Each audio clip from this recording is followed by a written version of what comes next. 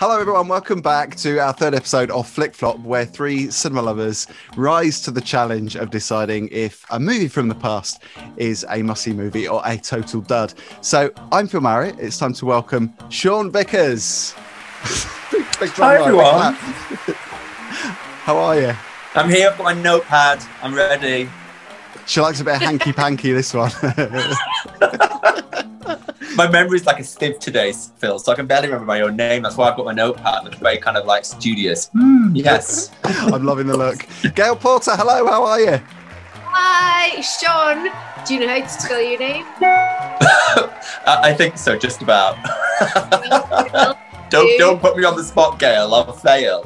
So we are reviewing another movie today. It's a movie from 1985, my favourite decade, the 80s. This is an American comedy drama film directed by Susan Seidelman. It stars Rosanna Arquette and Madonna. This is really interesting, guys, because Madonna, obviously, you know, it's her movie, really, but the title itself, Desperately Seeking Susan, really did ring bells for me, because it's like I was trying to find her, because she's not really in much of this movie. I guess you all know that, I mean, she was in it for 25 minutes in total. Yeah, and it's like an hour and 45 minutes, isn't it? It's mad. It's a bonkers story, though, isn't it? Rewatching it is a bonkers story. A woman following another woman on a day gets mistaken for another woman, and there's some bonkers thing about some, like, Egyptian antiquities. Like, that makes his plotline for you. Thanks very much. It's brilliant. My favourite thing about this movie is, like, if you're not entirely sure how to write a movie, bring in amnesia twice and then it's gonna work out. I forgot about the amnesia, which is quite ironic. Can you imagine if she hadn't hit her head twice, though? It would have been like a... I know. It would have been a loop. Once. It'd be bonkers. Yeah. Poor Rosanna Arquette. Well, who tells the story about the whole film, or do we tell the story? I think you're both good at setting the scene. It's so bonkers, this film. I'll give it a good go, but there's so much headbanging. Rosanna Arquette is like reading this, she's reading this, is it New York Times or something? And it says, Desperately Seeking Susan, I'll keep the faith, I'll meet you Tuesday, Battery Park, 10 a.m. and gym. And so Rosanna Arquette is having like a really boring life and thinks, oh my God, who's this Susan? So she wants to be Susan. And so she turns up and then Sean, take over. So she turns up to see Susan on the date with Jim, and they have these like rendezvous where Jim can never find Susan, so he puts an article in the newspaper to try and find Susan. And they have these little like kind of like, you know, frissons.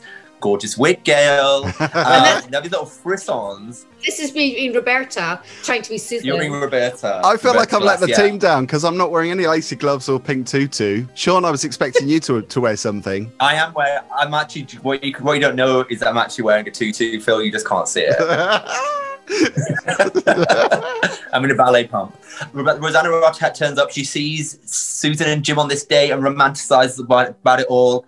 But in the meantime, this scenario has happened where Madonna, Susan, has been involved with some character that's stolen some Egyptian antiquities. And there's a mix-up of characters, and they believe that Roberta is actually Susan.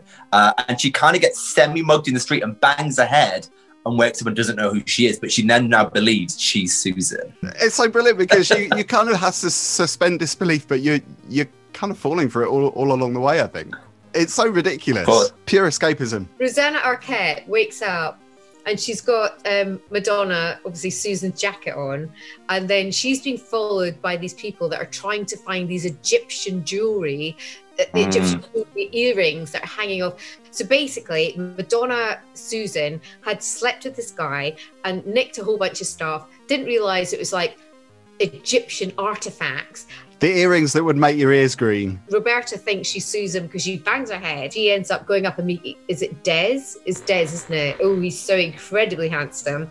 So then back to you, Sean. Roberta has this kind of like moment to live out this fantasy life that she's always wanted. You know, she's not sat at home being a dull housewife. She's basically just being this kind of Madonna-esque character, shopping in thrift stores, being fabulous. But it is quite brilliant. I don't know whether you know this, but Susan Seidelman, who's the director of this, also directed the first ever episode of Sex and the City. I found that out today. My mind just went... I think it's a real tour de force for Madonna, because she has been in some real hams over the years. But this is actually Madonna playing Madonna. She does a really good job of it. I mean, you hit the nail on the head, because it is Madonna just playing herself, isn't it? And that's probably why she was so good at it. But then again, you think about her being in Evita. I mean, Evita, it's a tour de force performance. True, that's very true. For you. I stand corrected. She was amazing in Evita. But I do think, you know, the 25 minutes that she did have in the film was quite good. And I think Roberta's husband, Gary, was quite funny in the fact that when Roberta left, banged her head, and then suddenly thought she was Susan. And actually, do you know what? When there's really bad films, when people bang their head, you think, oh, do you know what? Yeah, that's a great idea to just like make the film carry on. It actually worked, and it was quite funny because she didn't know who she was, and everyone was a bit confused. And it was a little bit like Carry On, but in America, but in New York. But also they brought in a lot of like New York culture of the 1990s, and there was all the clubs in there, and there was cameos from people that, you know, there was a lot of Jim Jarmusch references, and it was like there's artists, there was DJs, there was music, there was everything. And there was one point when Gary, who was the husband of Roberta, eventually finds Roberta when she's again banged her head, and she's suddenly remembered. It's like 2 times of amnesia, which is fantastic. I loved it. This is the best thing. And then Gary says to her, oh my God, are you a prostitute? And she's like, what? Obviously, because she doesn't know. She's been, you know, we are spoiling it a little bit. I am spoiling it. I don't think there's anyone watching that hasn't seen Desperately Seeking Susan, though, so I think you're probably fine to go home with I want to find the one person who's like, oh my God, flick flop, spoiler alert. Okay, right. One of my favourite things was like when Gary said to Roberta after she banged her head again and he thought she was a prostitute, he says, well, I know that 4 out of 5 prostitutes are lesbian and we can get help for this. Oh my God, 1985 come through. I was trying to work out why Roberta was the bored housewife, though, because she always came across as quite conservative. I mean, the husband was as well, but it was almost like she wanted to be that daring person. It's a bit Grease-esque, I suppose, isn't it, with Olivia Newton-John's characters? Well, there's quite a few films like that from the 80s. If you think about it, the 80s had this thing where there was always some kind of role reversal and swap. You think about something like Big, or you think about like Mannequin, like Kim Cattrall's part mannequin, part human being, and she flips between the two. They love this in the 80s, this idea of kind of like this dual personality, this dual role running through a film, which I think is cute. And here's the shocker. Did you know Suzanne Vega apparently auditioned for the role of Susan? I'm aware of that. Also, I think originally it was going to be Diane Keaton and Goldie Hawn. Yeah. That's a different movie. I mean, it totally is, isn't it? Can you imagine Desperately Seeking Susan with that cast? It wouldn't have been the same film, would it? You know what? This is a different podcast because there's a whole bunch of movies where people have played different parts. Harrison Ford in Star Wars, that was supposed to be, was it John Travolta? Which again is a different movie. Imagine that. It's a different movie. I mean, one of the reasons why I love this film is it's really a love letter. It's like Jeremy was saying, my partner earlier, it really is a love letter to New York, really, isn't it? And it's a New York that isn't there anymore. I know you both have got partners. I'm single, and in the metro, like the person saw in the metro or saw in the tube or something, they've got something like that. I read that every single day that I got on the tube, and always it starts with woman with brown hair, woman with red hair. I never ever see one that goes, that bald lady. And so I was looking at looking for Scottish bald lady. I remember. It's probably because you've got that Debbie Harry wig on when you're out. Yeah. Yeah. Yeah, next time you read it, Gail, it says looking for Debbie Harry. You know it's you. I felt like Roberta. I was looking at all the sort of like those ads, and she's obviously looking for that life that she's not that happy with. And, you know, Gary's just, you know, he's selling whirlpools or whatever he's doing. What's he selling? He's selling pools and stuff. Yeah, he sells like hot tubs, doesn't he? And she's looking for that different life, and she's looking in the private ads. And I do that every single day I got in the tube, and I just think, okay, I'll just have a quick look. What if Roberta didn't have amnesia? What if Roberta was just like, I just want to live a different life and I've got an excuse to live it?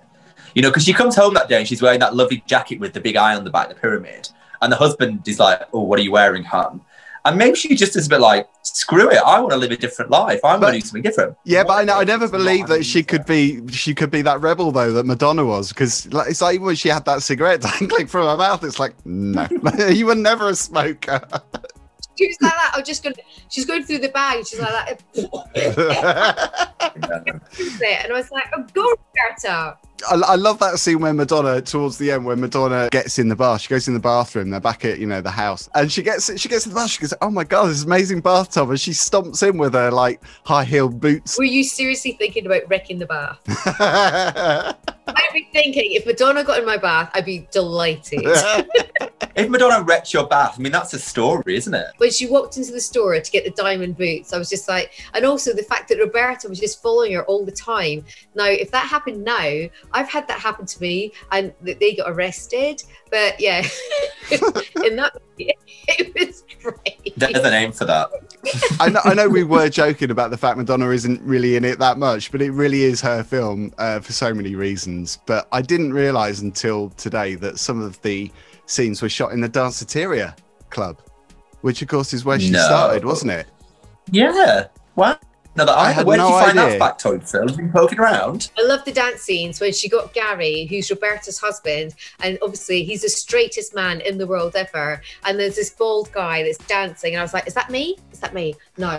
Anyway, she's like, "Yeah," dancing to her own music, and she's hanging off the jukebox, going, "Yeah." The group, and I was like, "Oh my God, this is the best ever." And it made me miss clubs. I miss clubs. You know what I mean? I realised I've not been in a club for so long, and it made me just really like pine being in a nightclub with a lot of fun people. A lot of scenes in movies where they film club scenes, they're dancing, but they're not dancing in time because obviously they have so many difficulties with not being able to play music in the scene. But that actually felt quite genuine. It felt like she was dancing to the theatrical track. Well, sometimes really fair. Music, but really low, so they can actually, so sometimes they can. But yeah, it was great. When I watched her dancing, and I was like, oh, old school Madonna. I like Madonna like that. That was a really fun film, and I really, really enjoyed it. And and at the end scenes, when I call them a baddie. That's what you call the people that are naughty in the 80s or the 90s. They're baddies. And he had the blonde hair, and he had the gun that didn't even look like a gun. And he was a baddie. Baddie. And I was like, oh my gosh, it was not like a proper villain. Like now we've got these like films that people are like shooting each other with AK-47s and stuff, or like bombing houses. He had a baddie gun that looked like you could have bought it from like Camden. Yeah, and he got smashed over the head with a bottle as well, which was so obviously a sugar bottle, not a real glass bottle. But for some reason, you just don't care. You're just like, whatever, I'm just going to roll with it. It's so slapstick. There was just something also, something looked so lovely about the fact. I thought I loved her fashion because it really made me think about classic Madonna.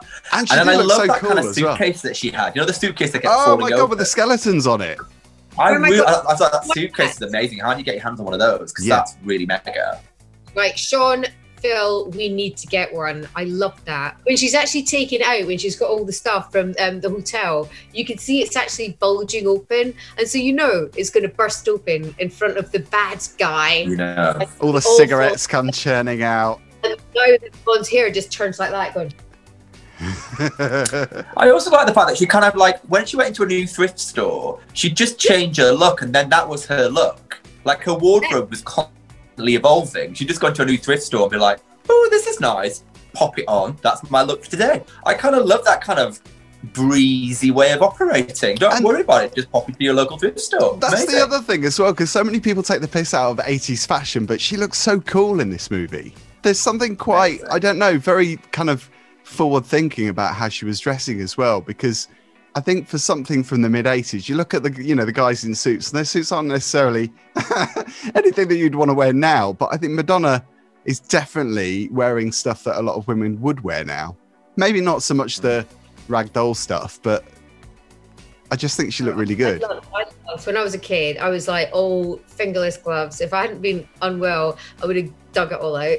But I had the fingerless gloves, I had the puffball skirts, I had the little jackets. Obviously, I'm not Madonna, but I loved it. Loved it all. We should all have a Madonna party. Yeah, I'd be up for that. Agree. What I would love to do is like a kimono you better do. Like, which Madonna in a kimono could you be? Because there's so many amazing Madonna kimono moments that I would love to have a party for. That would be my dream party.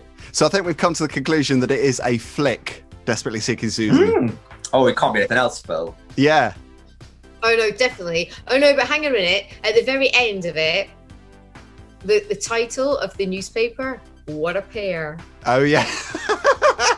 Because she does show her pair off quite a bit in this movie. What a pair. I was like, I love that. That was one of my favourite things. So it's now up to the viewers to decide which film gets a review. I have already started a poll on my Twitter, which is Phil_Marriott if you haven't followed me already. By the way, do subscribe to this channel as well. It's a 2004 superhero movie, which I haven't seen yet. It stars Halle Berry. It is Catwoman. I think there's a lot to be said about Catwoman. Can I dress up? Yes. You can totally dress up, Gail. Of course you can. But the thing is, though, I said this last time. I said, I'm so up for dressing up in Madonna clothing, but I've just totally let the team down now. Well, we all have. You know why? It's because guess what, listeners and viewers? Gail and I are both sick. It's sick flop this week. We're both ill. So we're going to be back on fighting form for the next one. No, we made a tiny effort. Hang on, I'm gonna do my Debbie Harry before I go. Say the best till last. There you go. Well, hey, look at that. Gorgeous. Jealous. Rocking You look it. nice on you, that Phil, actually. Have you got one? I was hoping that someone would say that next time. Thank you for watching, everyone. Good to see you guys. Love you. See you next time.